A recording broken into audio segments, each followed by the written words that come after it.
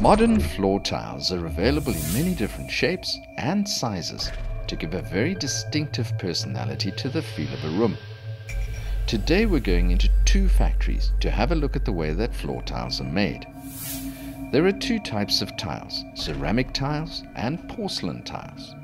Both are made from a mixture of different clays and sand. The raw materials are mined in a quarry and come into the factory in very rough form. They are put into a crusher machine which breaks up the larger pieces. The raw materials are sent by conveyor to huge milling machines. The clay and sand are ground to very tiny particles and mixed with water and other additives to create a mixture that is suitable for making floor tiles. In the Vitro factory they produce porcelain tiles. To make porcelain tiles, cement in the form of andesite is added to the mixture, which is fed to a screen feeder. This machine is very much like a cheese grater. A rotating screw inside the machine presses chunks of the clay through holes at the bottom of the feeder. The clay is fed to the extrusion machine. Inside the machine, a vacuum removes all air from the clay mix, and a large screw presses the clay through a metal die, and a sheet of material that will form the tiles is punched out of the machine. This process is known as extrusion. The tiles are cut to size and moved down the line to the next stage of production. Next door to the Vitro factory is the Pegasus factory, which produces ceramic tiles. Ceramic tiles are produced slightly differently. The raw materials are milled to a very fine powder, mixed with water, and the mix is pressed into the shape of a tile. Each factory uses 800 to 900 tons of raw materials per day and produces tiles up to 600 millimeters square. Both porcelain and ceramic tiles now pass through a drying process to remove some of the moisture from the material. The clay is quite supple as it goes into the dryer. The drying process gives the tile more strength. The pattern on a tile is printed onto the surface.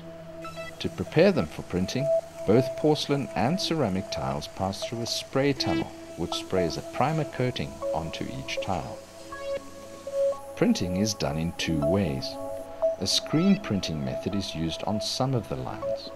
Here we can clearly see the different colors being applied to the tiles as they pass through the screen printing section of the production line. A second method utilizes a very modern inkjet printing machine to apply the pattern to the tile. This machine will print any design that is entered into the computer onto the tiles. A protective top coating of glaze is sprayed onto each tile.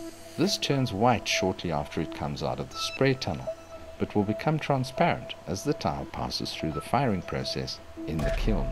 The kiln is a long tunnel heated by gas heaters through which each tile passes in a process known as firing. In the first section of the kiln, the tile is dried at low temperature to remove water from the clay. If the tiles were subjected to very high temperatures in this first phase, the water in the tiles would turn to steam, and many of the tiles would explode. Once the tile has been dried sufficiently, the temperature in the kiln is raised to 1185 degrees centigrade. This is where the tile is fired to bake the clays and other materials that are in the body of the tile. A cooling section at the end of the tunnel cools the tiles at a uniform rate before they come out of the kiln. This is done to prevent warping or cracking of the tile. If they were suddenly exposed to the cool air temperature outside the kiln while they were very hot, the tiles may warp or crack, which is caused by thermal shock. Each tile passes tests of strength, size, and geometrical precision, and the tiles move into the stacking machine. Here the computer sorts each tile into its own quality grading. A-grade tiles will be put together and B-grade tiles will be automatically sorted into a different stack at very high speed. These factories can each produce up to 500,000 tiles every day and are open for 24 hours a day, 7 days a week, so quality machinery and personnel are important to prevent breakdowns. Processes are becoming highly automated in South African factories to maintain efficiency at a high level without the need to stop for breaks.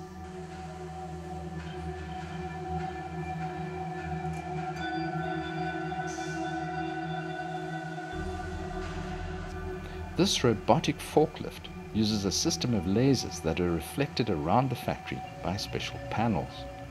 These laser-guided vehicles move the boxes of tiles to the next stage of production very efficiently in this large factory. Both ceramic and porcelain floor tiles provide a tough and attractive finish to bathrooms, kitchens, and the rest of the home. Modern home design techniques have called for modern tile design. These factories utilize the latest production techniques to produce quality floor tiles for the South African and international markets.